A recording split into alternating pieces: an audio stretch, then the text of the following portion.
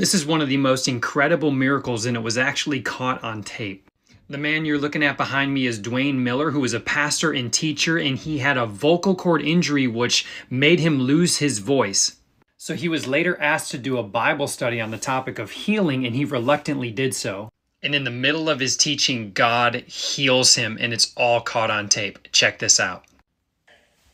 So when the psalmist writes, and he heals all of my diseases, let me say to you that I believe God still heals. That hasn't ended. That is not over. Now you have to be careful on how you do this, because there are folks who carry things to an excess and it becomes a show. And God has never intended that be what it is.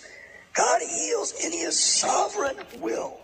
I don't know why God does things that he does, but I know that he does. And the only thing he requires of me is to allow him to be God and me to be me, and let it be. To say that every single person will always be healed because Jesus died on the cross is a misinterpretation of Scripture. Not true. Won't work. Isaiah 53 doesn't talk about physical healing. I'm sorry.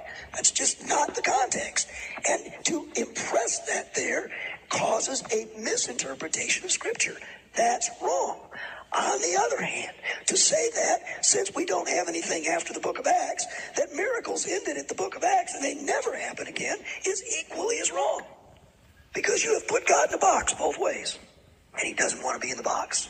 So the psalmist says, I'm excited. Bless the Lord, O my soul. One of his benefits is he heals all of my diseases. And then in verse 4 he says, and he redeems my life from the pit. Now I like that verse just a whole lot.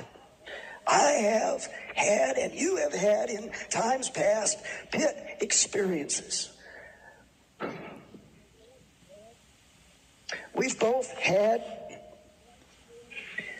had times when our life seemed to be in a pit, in a grave.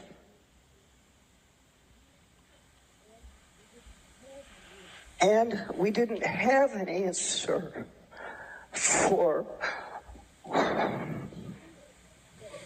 the pit we find ourselves in.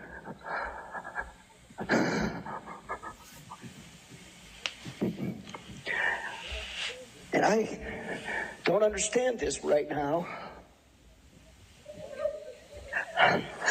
I'm